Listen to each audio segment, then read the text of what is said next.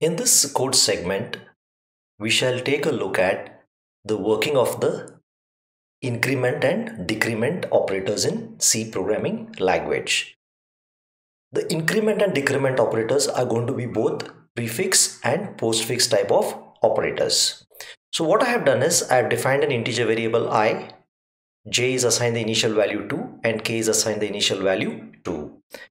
Then what I have done in the first one is I have said I is plus plus j plus k plus plus.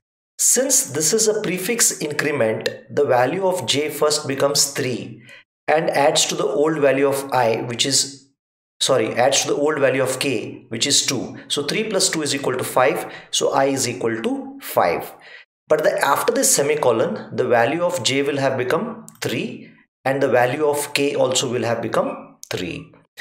Now what I am doing here is, here I am assigning I j plus plus plus plus plus k. So since both of them were 3, okay, so what is happening is this is a pre-increment. So this is going to be first. So what is going to happen is, first pre-increment is going to happen. So from 3 it ends up becoming 4. 4 into minus 1 becomes minus 4, okay. And since this is a post increment, so it is 3 minus of it is 3 plus of minus 4. So the answer of I is going to be minus 1. Now, j also has become 4, k also has become 4.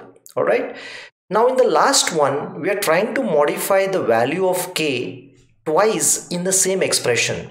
In cases like this, a good number of compilers will warn you that the value of k is undefined, or you're going to get unexpected results, or you're going to get results which are going to be different on different compilers. The reason being, C has a rule. If you modify the value of the same variable or memory location more than once in the same expression, the result is dependent on that particular compiler or hardware.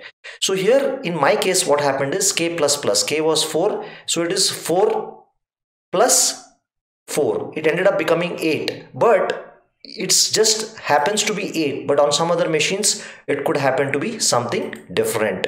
So please do not try to do something like this, trying to modify the value of the same memory location more than once in a single expression. So what we can do is, just to verify our thesis, we can go ahead and try to run this particular program.